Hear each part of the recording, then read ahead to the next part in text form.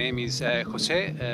I'm an electrical engineer and I recently joined Natural Power as a site manager and a high voltage appointed person.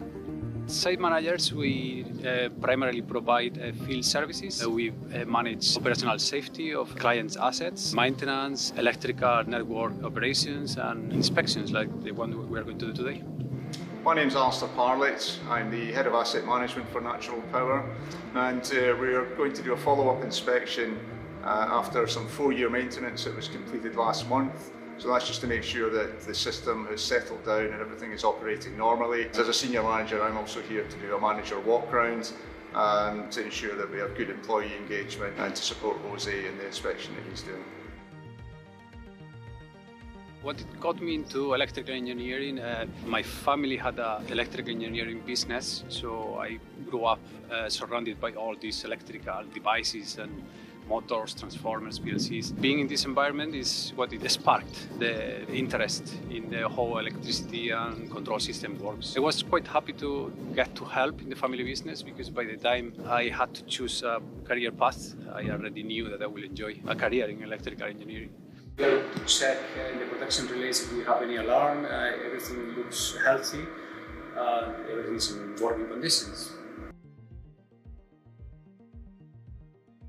What excites me most about my job is right now is the high voltage switching. This is quite new to me. It may seem fairly easy when you see it from outside, but there is a lot of work. When an SAP prepare a switching program, it needs to be checked by another SAP to make sure everything is perfect, so there is no room for mistakes when switching.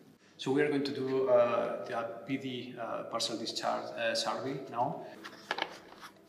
So that's the tap, that's the device we're going to use to check for partial discharge. It has two methods to check for partial discharge. One will be sensing the ultrasound waves that the discharge makes, and another will be checking the transient earth voltage that is induced on the metal enclosures. So we are going to use today both methods.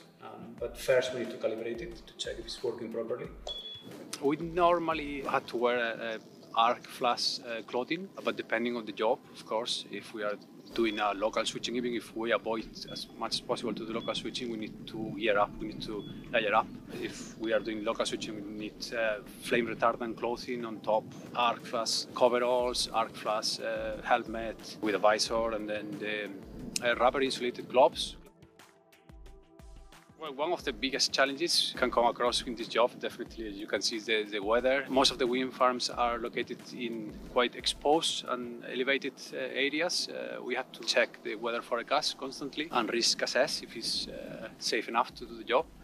At the same time, we have our control center constantly monitoring the weather forecast. They will call us if there is any lightning in the nearby and advise us to stop the job. So the thing I like most about the clothing is it's very comfortable, it's very light, so even when you layer up, you have this free of movement, you don't feel clumsy, and that's very important when you are close to any HV apparatus. I could say that the thing I don't like about the job is, again, in all wind farms, we have to share the roads with livestock, and we are constantly opening and closing livestock gates. You spend half of the day opening and closing.